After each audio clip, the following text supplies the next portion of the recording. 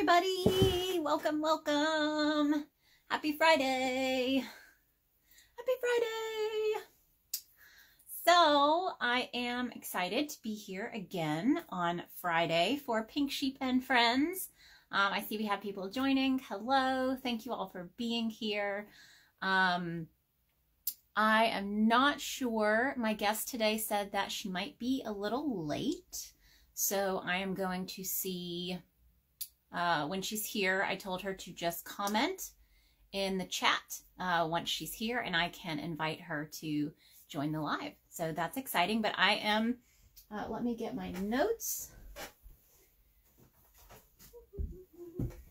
I will be going live with Niki of Knickknacks and Knots today, and I am super excited because we have been following each other for quite some time, so it's always exciting to actually get to meet someone that I've been following for a while. So that is exciting. And I wanted to share a few things with you guys today. So if you are here, let's see. First off, I am still looking for testers for this lovely Power Puff jacket or vest. This is the vest version of the jacket. So you guys can see this is a nice chance to actually show it off a little bit. But still looking for testers for the smallest size, the extra, extra small, as well as 2X, 3X, and up. So I've got 2X, 3X, 3X, 4X, and 4X, 5X that still need testers for this jacket. You do have the option to make the collar into a hood. So I'm actually making another one. I wanted to show you guys because I have not shared this here on Instagram yet. I had some leftover Lion brand Vel Luxe Jumbo. Let's show you guys. So this is actually on clearance right now by Lion brand. So if you guys wanted to check it out, I think it's like $4.99 a skein now. But this is what it looks like. So this is going to be my second one. I can figure out which direction this is supposed to be. So I can hold the thing up. Okay, there we go. And I'm going to turn this one into a hooded version. But you can see, got nice light in here right now, so you can see how bright this is. One side, other side, and then I just changed colors at the armpit and then in the center of the back. So it's actually going to be 5 different colors versus this one, I just did 2 colors on the back. 2, and then I did the 1, so I did 3 colors for this vest. This one's going to have 5. This yarn worked up a little bit smaller. I used the same size hook, so this one uses a 25mm hook, but this yarn is a little bit smaller, so it worked up a little bit smaller, so I made the size up. I made a small medium with this one. This one is an extra small small, but they worked up about the same since this one ended up being just a little bit smaller. But I'm really excited about this one and having the bright green hood, so I'm actually working on that right now. So you can see me working across. I'm just going to continue making this tall enough until I can sew it up at the top. And then I'm going to do the bottom border, and I think for this one I'm going to do a front border. So I want to have one front border that goes all the way up around the hood, and it will probably be orange. So I'll probably have an orange border that goes all the way around. So it's going to be a really fun one. I'm excited about this pattern in particular, and it's made me think about expanding the Power Puff collection. So last year I released the Power Puff jacket that calls for super, I keep saying super, but it's jumbo. So jumbo yarn, size 7 yarn. So I released the Power Puff jacket, and it was just so much fun, and it was such an interesting design, and I wanted to push myself to use more jumbo yarn for wearables to just make really statement type pieces. So a little more on like the higher concept fashion avant-garde kind of stuff, you know, a little extra. And so came up with the vest, and now I'm already thinking about doing a really fluffy Power Puff hoodie. So what I've thought about for that one is doing like ribbing out of smaller weight yarn that's held double. So doing like a super bulky yarn held double with a smaller hook to make ribbing, but then join into the ribbing with some really jumbo size weight yarn and have it be like a, not a half zip because I don't want to do a zipper, but it'll have, the hoodie will come down a little further and it'll have the sleeves with some really chunky ribbing around the sleeve. So all of these ideas for using this jumbo yarn to make the Power Puff jacket into a whole collection of Power Puff items. So I thought that would be really fun. Just a reminder, Niki, if you join, if you are here, please be sure to let me know in the comments and I can bring you on. If you guys have joined in for Pink Sheep and Friends, my friend is running a little late today, so she will be joining shortly. So just hang in there. I just want sharing some new things with you guys, like this Power Puff vest. So I did want to share too, this is really fun. I'm going to be sharing a reel about this today. As you guys know, we 3D print crochet hooks. And another cloudy day, I like the concept of a collection. Thank you. And I'm pretty sure you're testing the Power Puff vest. So you'll let me know what you think and if it's something that you think I should expound on. But as you guys know, we 3D print hooks. And what that ends up meaning is that we buy a lot of printer filament. And we try not to have any waste. It's difficult, you know, especially once you get really, really low on your reel of filament. But that also means that we have these things. So this is what printer filament comes on. So you can see this is by Cookie Cad. And, you know, most of the time there's not too much we can do with these. We've been brainstorming for a while as to what we could use them for. But I realized when I went to go frog, so this project was actually going to be a Power Puff jacket. But like I said, this worked up smaller even than this. This yarn is smaller than the yarn that I used for the Power Puff jacket. And so this as a Power Puff jacket wasn't working. So it was like halfway done. I had to frog the whole thing.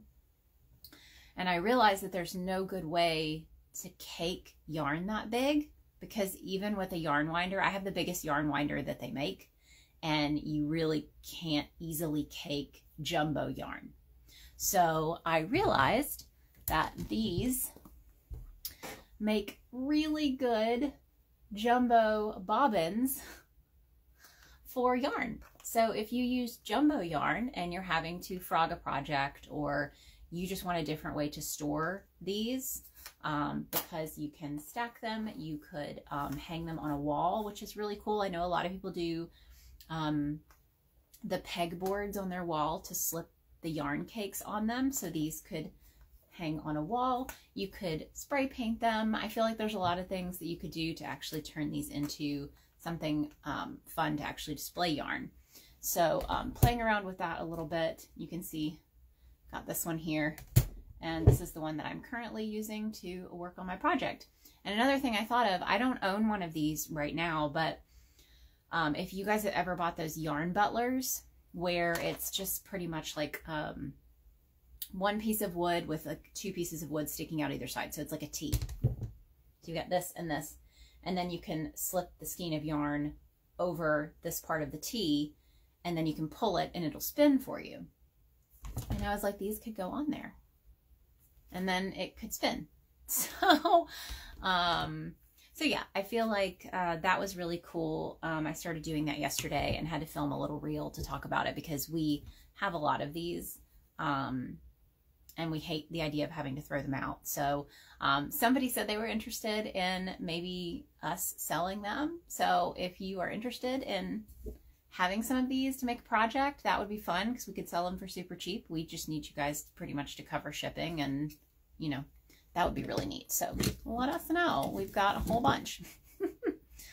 And Stevie, hello Stevie, it says, man, that would be so nice.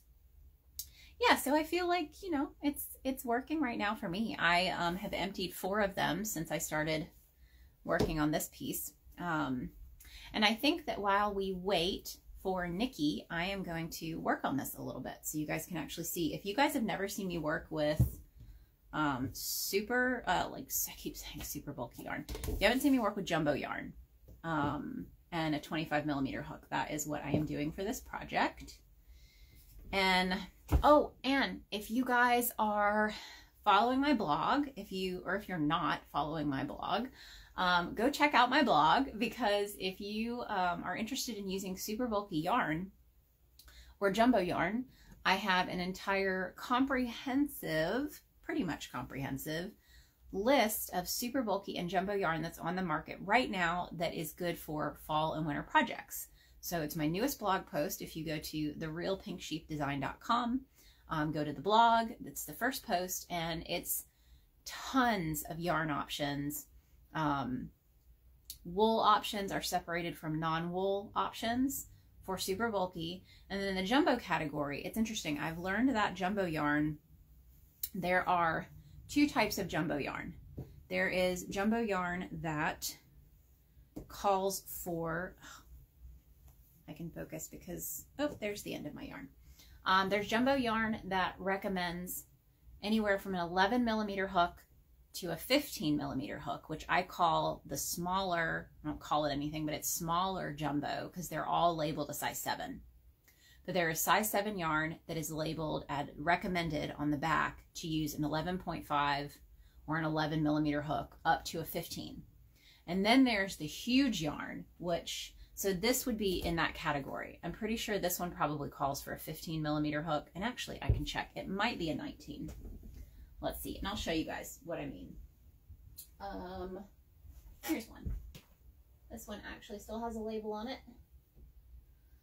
And then here's this one.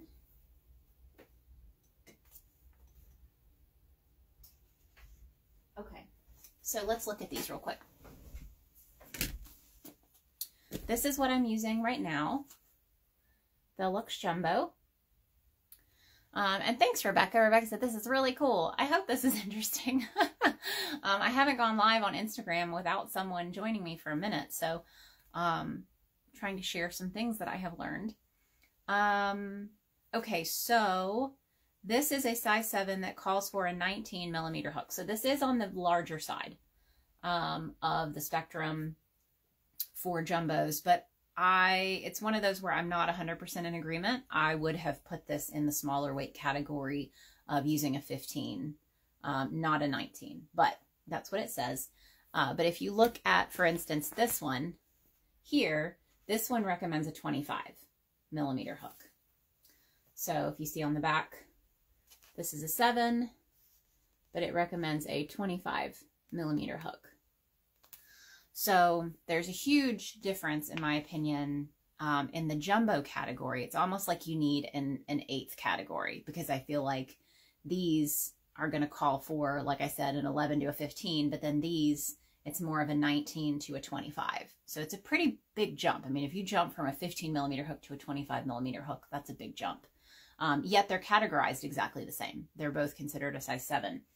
Same thing for, like this one. This is a crazy one. So this one I treat more like a size 6. So some of you guys may have some of this. If you have Michael's stores near you, they had this on clearance in a lot of stores. This, they call it a 7 here, but they recommend a 9mm hook, which is crazy. Because most size 6 yarn, so if you have like Wool Ease Thick and Quick by Lion Brand, let's grab one of those right here. Right, y'all. So this is an older label, but Wool Ease Thick and Quick, this is a size 6 weight yarn. You can see right here, 6 weight, but it calls for a 9mm hook as well. So somebody's lying. So the fact that they have categorized this yarn the same as this yarn is a little crazy. And that is why I really think that paying attention to the recommended hook size is important, even if you're not going to use that hook size for the project. So for instance, This is the size yarn that I recommend for my Luna cardigan, which is the one that I tell everyone, if you've never made a cardigan, this is, that's the cardigan to use. You need super bulky size 6 yarn, which is like this. But there are people who are like, I want to use this, but it says it's a size 7. Well, they recommend the same size hook. So you're going to be fine either way.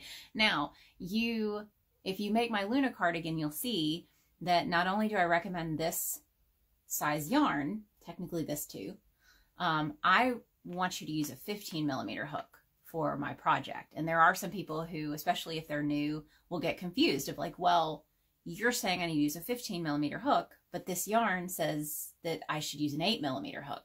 That's just a recommendation for the company to get a certain look to the tightness of the stitches.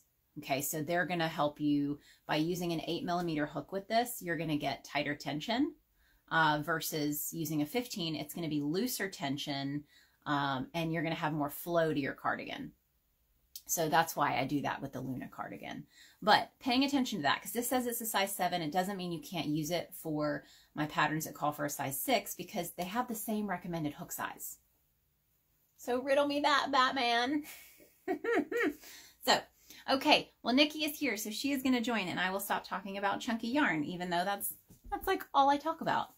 But I hope y'all learned a little something there. That's a little fun. But this is what I'm going to be using for if I make a Power Puff hoodie. That's the goal, to use this and to mix it with this and put these two together. And that's going to be really fun. So, okay, let me put all this away and we are going to bring Niki on. And Will Print for Credits was on it and said, what a nice hook. And I will show you guys that. And I did see. So this is the hook that I'm using. This was one that I made during the DIY hook challenge. The first year we did the DIY hook challenge, and I did Mod Podge with all of the little comic book pieces. So that's my 25 millimeter hook that I did. So that's really fun. So I wasn't ignoring you. He's in that room over there. Okay, so let's invite Niki to join us. Okay, so invited. Hopefully that will work. There she is. Hello. Hi. How are you doing? Good. I'm in my car because I had to do an errand and the kids are sleeping, so I'm just gonna stay in the car. Okay, that works. So how are you today? Doing good. It's getting colder here, so I'm having to adjust to that. Yeah, and so you're in Texas, right? Yeah. Still in Texas? Yeah, North Texas. And it still gets cold, right? Oh, yeah. I mean... Yeah, it's really hot and then really cold. The last few winters it's been snowing and icing, and we don't know how to handle it here. Yeah. I mean, I think that's how I feel being here in Alabama is, you know, when it does snow, depending on where you are, because again, I know like there are people who live in North Alabama where they'll get more snow because they have more of like the hills and the smaller kind of mountain areas. But I know here it's like if it snows here, people are like, we just need to stay home. Like there is no reason to get out in this. Well, and then there's the people that try to go out in it that really shouldn't, and they're like, oh no, I can handle it. And then you see on the news all these cars sliding together because they just Yes. Or people getting stuck in their cars and literally just staying in their cars and then like dying in their cars. Yeah. Crazy. That happened in Atlanta a couple years ago when there was a really, really bad snowstorm. And luckily where I was, they sent us home early enough, you know, to where it wasn't an issue. But there were a lot of people who waited and waited and waited, or work wouldn't let them leave. And there were so many people got stuck in, like you said, sliding backwards down a hill. Right. That's crazy. Yeah. Well, I'm so glad that you are here. And I would love to start out for anyone who is not following you, who does not know who you are or what you do, just a quick little intro about who you are. I don't have any of my products on hand, but I'm Niki. I work, my little business is Knickknacks and Knots. It's just a one woman show here. I do everything, but I specialize in creating custom crochet hook handles out of polymer clay. I usually just go for comfort over intricate designs, but I go into a little more like intricate designs, just to be more fun. But I really love making custom sets.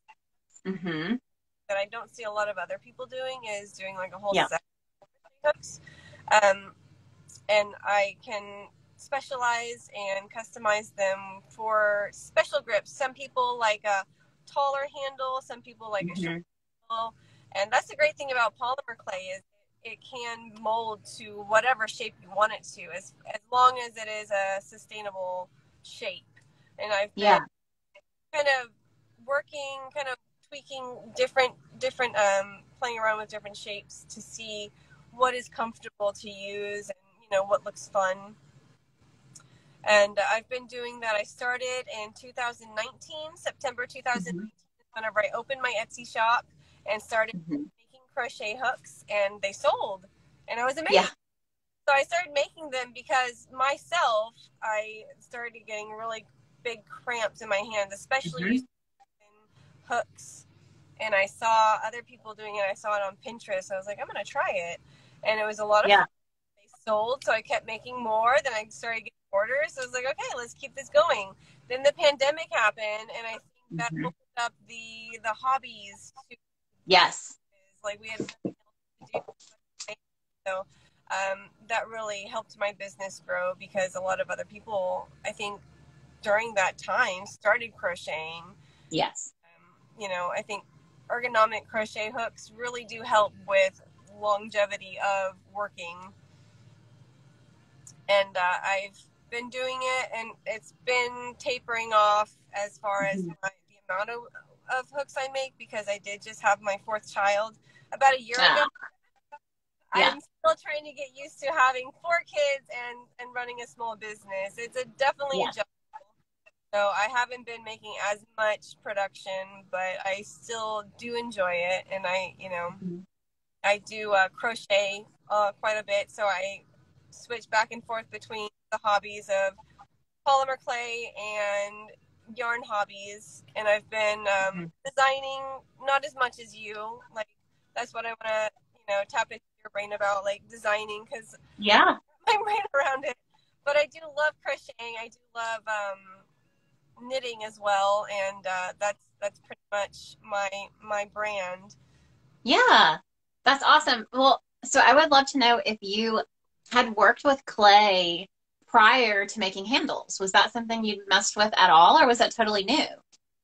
So I have kids, so we do crafts all the time, and my sister and I always have craft nights. One of the craft nights was polymer clay, so I made like the little figurines and stuff. I'm like, this it becomes hard, and it's like, pretty indestructible depending on the quality of the clay. So I've worked with it a little bit, but whenever I started making handles, that was really when I dove into it and started investing a lot into the different tools and really understanding the difference between different types of clay. And I do have, because I didn't know if you would have them, but I do have this one that you made for me. That was like in you guys of our friendship. And I wanted to show everybody so you can see, at least kind of an example if you guys are not following her yet, to check out her Instagram page. But I would love to know, what did you mix into this one? Because it looks like you've got some shine in there as well, not just the color. And that's pretty much what it looks like in little pieces. But it's, I think it is, I forget what it's called. It's just little pieces of shiny plastic cut clay, and I add glitter. There's translucent clays, so whenever you add glitter, types of colors to it, whenever you bake it, it's translucent. You can kind of see the layers of the glitter, and that's really fun. I have one that I make a lot of is a rainbow hook with translucent. I add the glitter. I wish I had examples. I don't. Oh, it's okay. Well, and so do you with the color. So do you have to buy the certain colors, or do you add additive to dye I the clay? There are dyes. It's like an acid dye that you can mix into the clays, but I buy the colors as they are, and a lot of times if I'm matching a picture, I've done Hmm. color matched for a picture. It's like a sunset picture, so I found Yeah. color, and I just mix different colors together until I get the color I like. Which How hard is that to how hard is that to mix the two colors? Because I feel like that'd be a lot of like kneading. it is, and Yeah. I have a pasta machine, my clay machine, where you just roll it in, and that makes it a lot easier. But before I had that, it was a lot of kneading, and it does take a toll on your hands. It's a big, Yeah.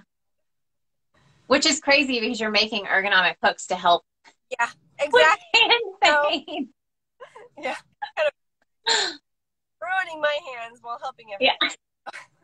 You're like, but the end result will help them. So That's why I valid. break every once in a while. Whenever a lot of mixing, it does wear the hands out. Yeah.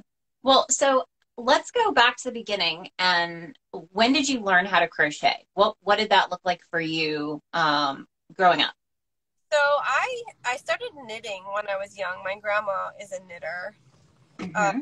Taught me how to knit. I learned it, picked it up pretty easily. Didn't stick with it. Years go by. I have a job. It's like Boresville during the day, and my boss said, Hmm. you know, you can bring a hobby with you, bring a book or something. So I That's was like, awesome. the idea just kind of went into my head is like, I'll learn how to crochet while I'm at work.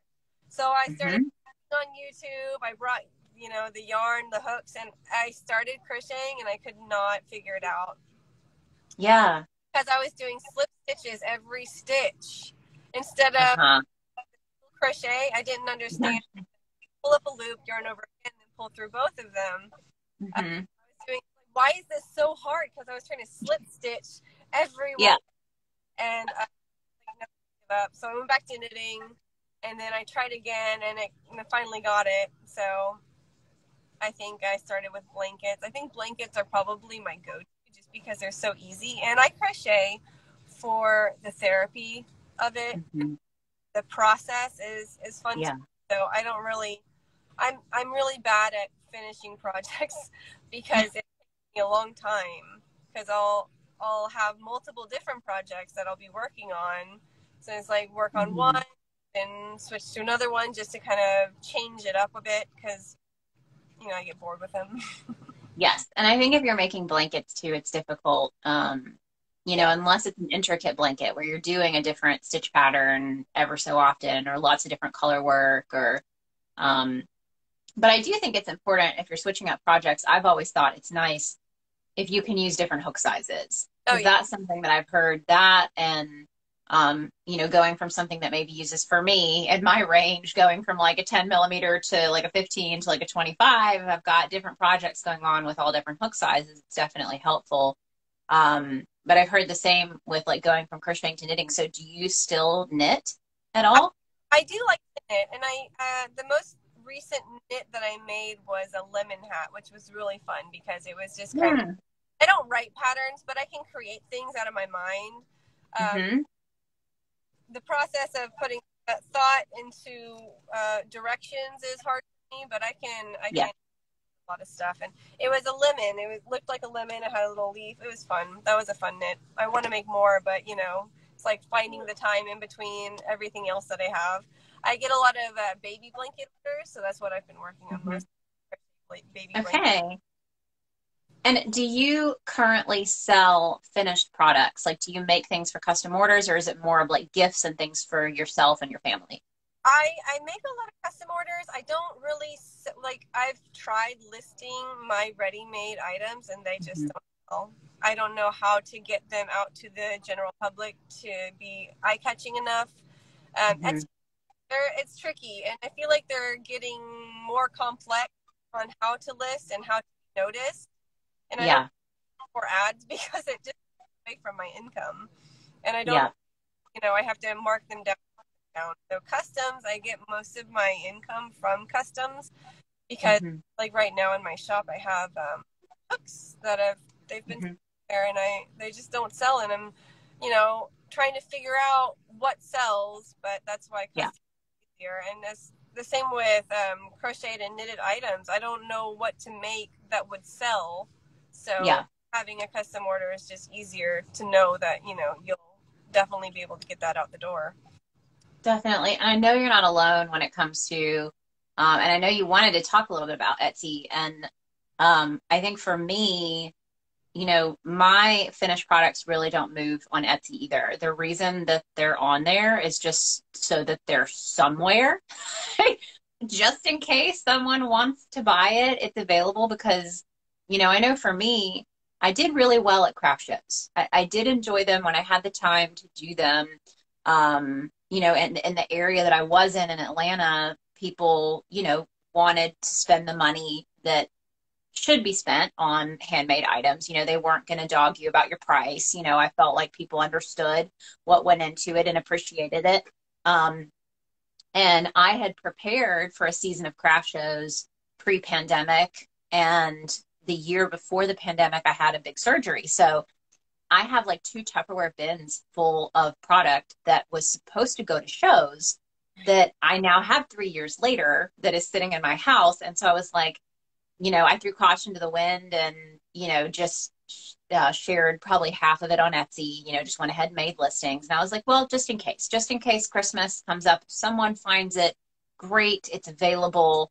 But I have to say it's definitely a code that's difficult to crack, and I think trying to stand out, I think that if I had more items that were super unique. So like right now, the stuff that I have on Etsy is like a pom-pom hat, a chunky pom-pom hat. There's so many just chunky pom-pom hats in pretty colors. And mine isn't even pretty colors. It's just like one color. And it's a pretty color, but it's like, here's a green one, and here's a white one, and here's a black one,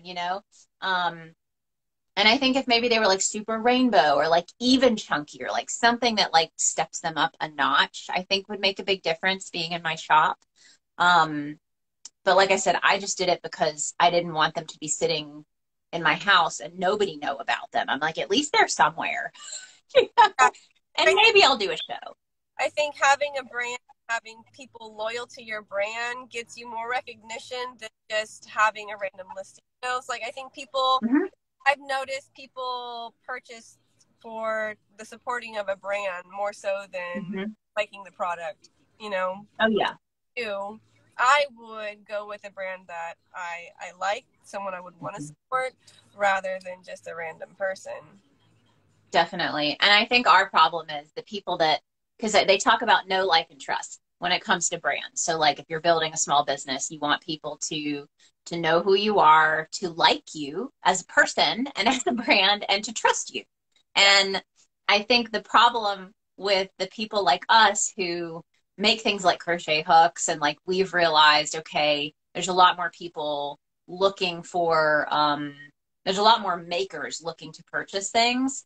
The people that know, like, and trust us aren't buying finished crochet projects because they're making them. That's why I crochet hooks, because it's like, I noticed I was trying to make like headbands and things that I'm not good with garments because it just takes me too hats, gloves, socks, very simple little items. It's like everybody can make that. Everybody is making that. It's like, to find the niche market, you have to, I figured out that if I can find my niche market within the maker community, I can find a product that I could actually sell and help people. So it's not really just making for no reason, but to benefit others. Exactly. More rewarding than just selling something, because if I mark it down, at least someone's buying it, and if I hear, wow, this helped me crochet longer, my fingers, like that's exactly what I want to hear. Yeah, the reviews I think have been a game changer, especially for my husband in particular, because pre-making hooks, it was, his only connection to the crochet community was me, because I crocheted. There wasn't, And this idea of him making hooks and being kind of removed from that community, it was kind of hard to know, well, is there going to be fulfillment there, you know, for him? Because he is the one who's running the 3D printers and making sure that, you know, we buy the right parts and items and keep things running. And I think that when he sees the feedback, like reviews on Etsy and things like that, it's more fulfilling than I even thought it would be for him, you know, to see like, oh my gosh, we're helping people, you know. And it is, it's such a great feeling. Yeah. Yeah, I think you are definitely the first 3D printed crochet hook brand out there right now, which is awesome that you have. Oh, you good? I think, can I still hear you? There you are. Your audio had cut out for a second. Yes, yes. And yeah, and I have seen a few people who have tried their hand. Like if you Google or if you Google on Etsy, if you Etsy search, there are, I think 2 or 3 people maybe that are 3D printing crochet hooks, but most of them are like raw 3D printed hooks, Right. which we figured out very quickly are just not usable. You know, I mean, like you can try, but you're going to struggle. And any of the ergonomic, any of that ergonomic shape that you add to them is going to be taken away by the difficulty of getting the hook through the stitches because it's not super smooth. And so we were saying how people can totally try it, but you have to be all in. It's like anything. If you're doing polymer clay, if you're doing resin poured hooks, you have to be willing to purchase all the things you need to really be all in. Because like we've talked about trying to pour, like take our hook and turn it into a mold and then pour resin. But that's going to take a lot of, like, you got to be all in. Like, we're going to have to buy the right resin. We're going to have to buy the mold. We're going to have to learn the process, like all of these things. And so with the hooks, if someone wanted to 3D print them, they could, but then they have to say, okay, well, we're going to have to put in the effort to sand them and to resin coat them and to figure out the right way to do that and design the product a certain way. So it's like anything. If you want to put the effort in, if you enjoy it, then it'll work. But you can't just half-ass it. Like you can't just be like, I'm just going to 3D print a hook and put it on Etsy. You can, but you're not going to get the kind of feedback that I think a lot of people like us are looking for. Like we really want these to be good quality. We really want them to work. Yeah, I struggled with, like you were saying, you coat yours in resin, and I think I'm going to have to attempt that with mine because I get different glazes, and with polymer, you don't need to glaze it. It doesn't get residue on it if it's just natural. But I think the shine of the glaze makes it look prettier, and I think a lot of people, it's more appealing. Yeah. But glaze I've noticed will start to peel after a long time of use. So I have to switch to a different glaze now because I've had feedback was that the glaze is peeling. It's like a terrible, like I know that there's hooks out there that people are just not enjoying using, and that's one of the struggles of being a handmade business is, you know, you're the only one that can figure out the problems. There's not a different person, customer service, to handle the issues. Well, and I think we totally understand that. We started out using this stuff called Ecstasy 3D, which was like a coating for 3D prints. So when people make 3D models and things like that, this is what was put out there on the market as like, this is what you should use to coat your items. Before we even went into like, okay, let's try to use resin, which it's similar. It's, you know, you mix it in a similar way. And, but we actually have some hooks out there before we switched to like a different type of resin that had started to yellow. Now this was early on. This was 2 years ago. So these hooks were made 2 years ago, but there are people who have some of our hooks who in the places where they were holding them had started to turn yellow. Right. And, you know, when I had looked into it, there's definitely resins out there where if you don't buy the right stuff, it can definitely change in color to like a creamy yellow color as it ages. But like you said, we're the only ones who can fix it. And we have to say, okay, now the good news is most of those people were on the bandwagon early of like, we just want to support you, you know, so they're not like, we need a replacement for our hook. They're just like, okay, I'm glad to see that like you've already moved on. like your hooks have gotten so much better. So like that growth, I Yeah. think is a big part of it, you know? Yeah, I think that's what is awesome. On the flip side, being the only person, you also bad, you also get all the good and all the people that are supporting you and are willing to support you time and time again. And it's really fun to have those customers who are always excited for whenever you make new hooks, or you know, or constantly putting in orders. And whenever there is something bad that happens, they're understanding about it. And I think really it's an awesome feeling whenever something, when you screw up on something and they're like, it's okay, let's fix it, and I'm not mad about it. Like, thank you. Because you know, at the end of the day, I'm just a person, just trying to figure it out. And you know, with the growth of my company, I try different things, and sometimes it doesn't work, and I like step back. And since the birth of my fourth, I took a bit of a hiatus, and now I'm trying to get back into it. And I've been a little rusty. I think I've been a little rusty. I'm still not used to getting back into the business. So probably for the holidays, I'm going to be taking a break. I don't see you taking a break. You're like a workhorse straight through the holidays. Well, and I think a lot of it, you know, it's just me and my husband are now doing it full time. So it is, there's that feeling of, well, we have to pay our bills with this, you know? And I think, you know, having that support, we still have a lot of freedom, which is great. Like I kind of have to force myself to take breaks. Like on the weekends, usually, Sunday is the big day where we're like, okay, no work. Like we're going to either watch TV, we're going to relax, you know, we're not going to work unless it's absolutely necessary. But, you know, I think too, it's, you know, we don't have children. I mean, and that's a huge, you know, obviously time commitment, and you have four.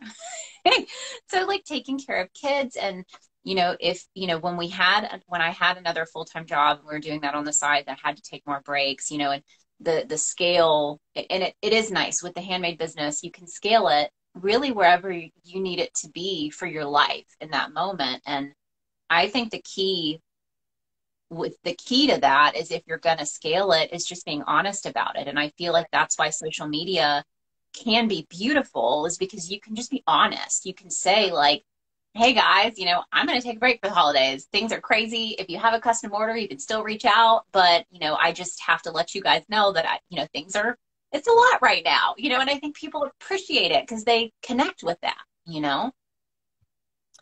Yeah, it is. That is the great thing about working for yourself, having your own business, is you don't have to feel so much pressure. If it's getting too much, you can tell yourself it's okay to take a break. And I think it's important.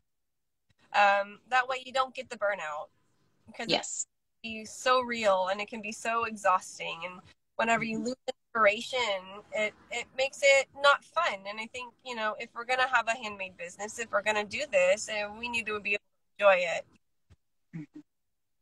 Definitely. And I think for me, it's been the main thing that helps me avoid that feeling of burnout is that I have so many different aspects of the business now. So, you know, you know, now when it's time to focus on hooks, we have to focus on hooks. And the good thing is we've kind of transitioned to releasing larger batches. So, you know, it used to be when we did a hook release, we would release anywhere from, I guess, 11 to 22 hooks, because we had 11 sizes. So we were like, we could do one of each size or two of each size. And we would do that once a month.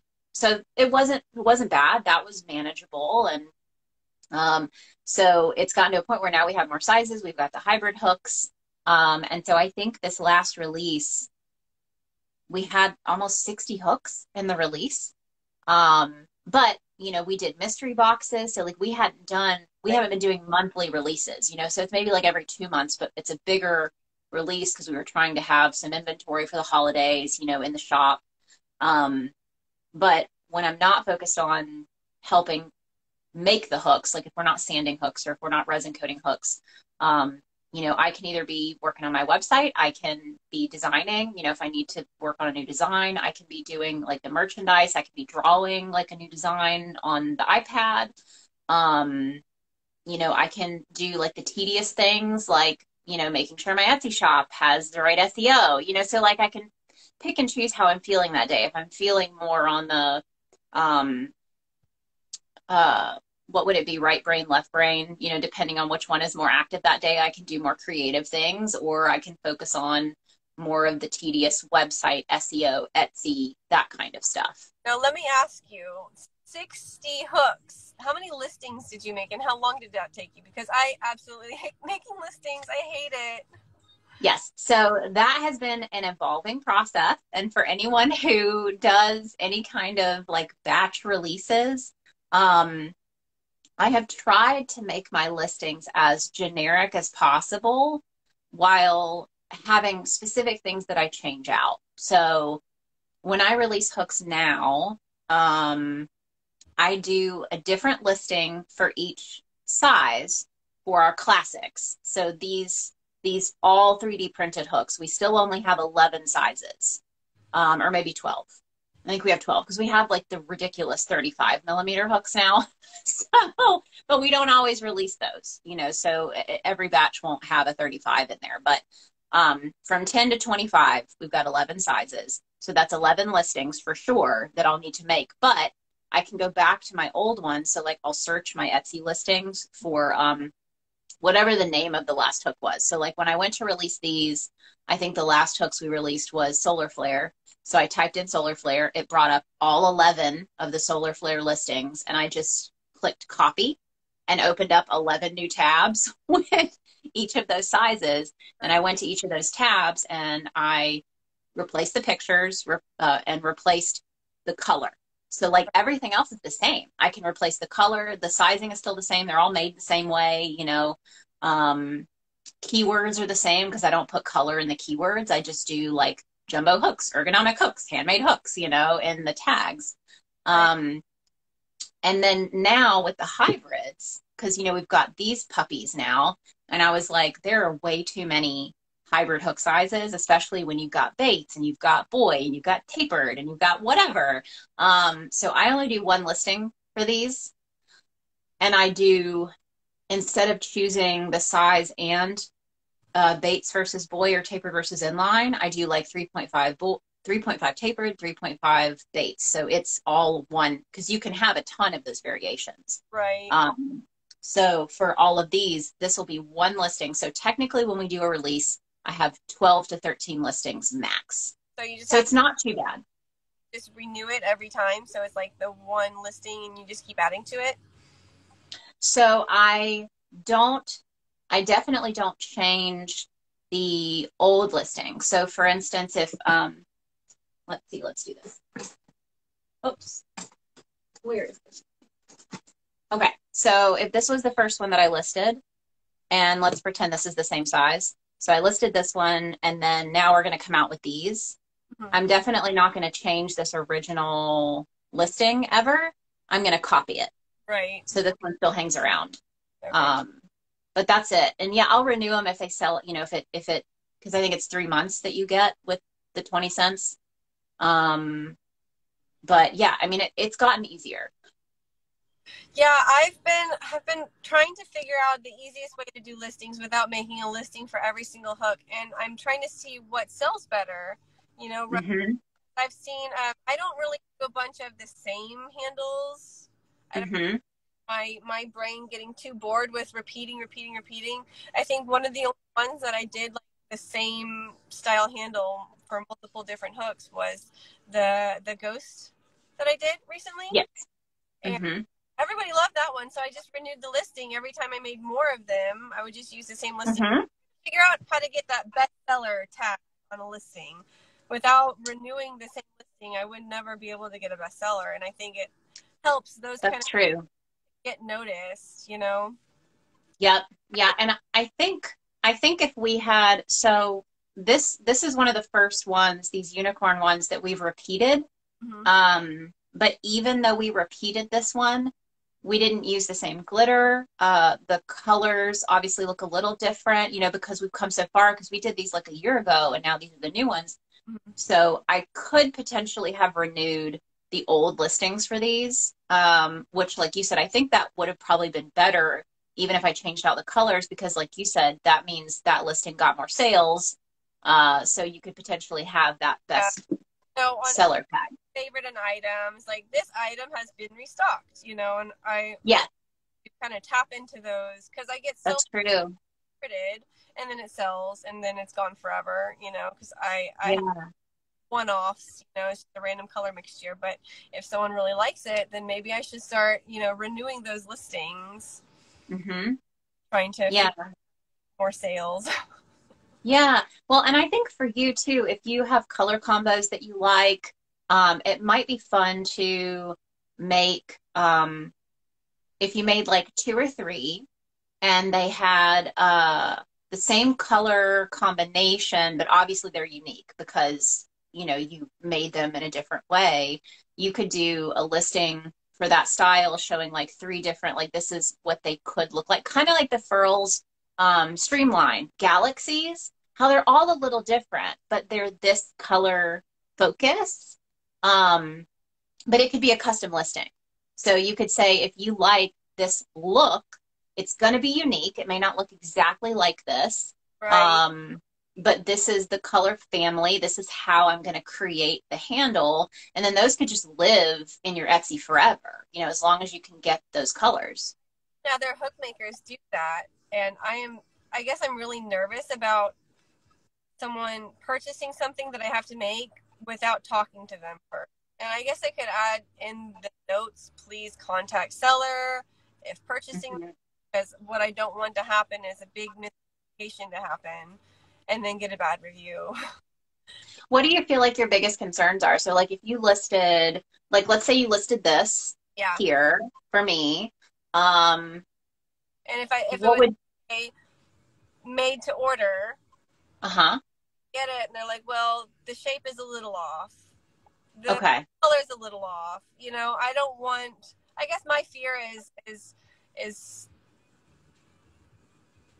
just having a product go to a customer and they're not happy with it, because I've had that before, you know, and you know, with Etsy, especially because I've never tried to sell on any other platform, reviews I feel like do either help or hurt your business. And I've only had one review that was below 5 stars, and I'm scared of getting a lower rating, you know, because it was falsely advertised or whatever, you know.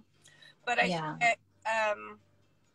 think you're right about, I just need to like disclose coloring may be different, size, shape varies. I think that's something that I need to just dive into. I tend to be on the timid side as far as diving into things like this little live chat. I was on the fence about it, especially since I was running late too. I was like, maybe I should cancel. Like, no, I won't. No. That's one thing I'm practicing more of, is just letting go of the fears and just do what I want to do because I want to do it. And, you know, you don't know if it will work until you try. So I think getting back into it since I've had my baby, my big break, I've kind of almost forgotten what I was doing before that worked, you know. And I did have a lot of colorways that I would do regularly, and they would sell well. So I just need to, I guess, backtrack a little bit and study what worked in the past and try to recreate, I guess, a system that works, rather than trying to just make a bunch of random hooks. Yeah. And so my husband is chiming in. He says, those people who are going to be shitty and gripe are going to be shitty no matter what you do. Haters going to hate. Yeah. And says, make stuff you love because you love to make it. Works for me anyway.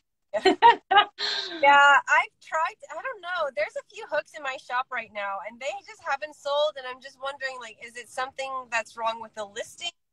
Is it the way they look? Is it the size that they are? Because they don't even get any likes. So it's like, there's got to be something wrong with the listing.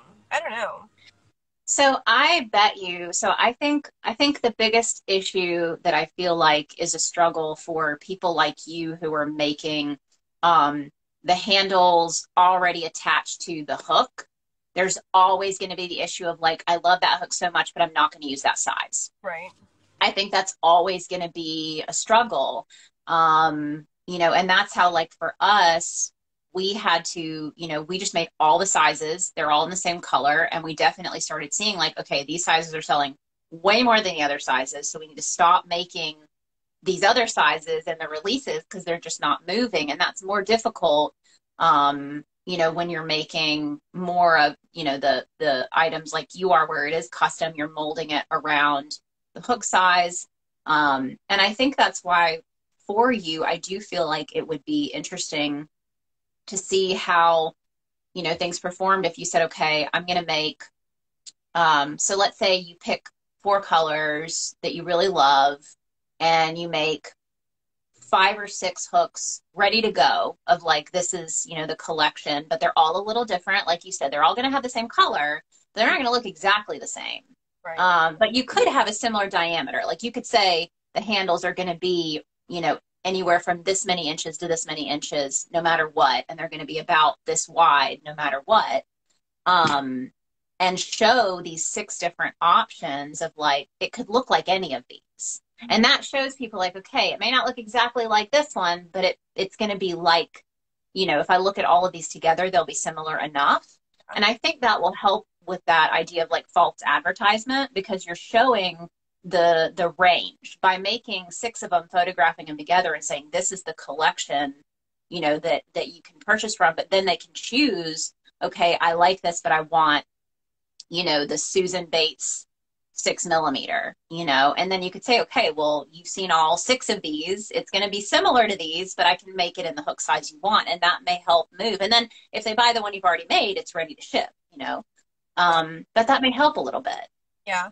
Yeah. I mean, I do a lot of custom orders, and I think communicating is just really important to me. Mm-hmm. I've always tried to have really good communication with my customers about their hooks and how it's going to look before I send it. And I think I've been slipping because of, the new transition into the new section of my life. Yes. I'm feather-brained, I'll say. So it's a process. It's a learning process. It's always a learning process. And I think, I just have to work with, what makes me happy. I think that's keep doing what makes me.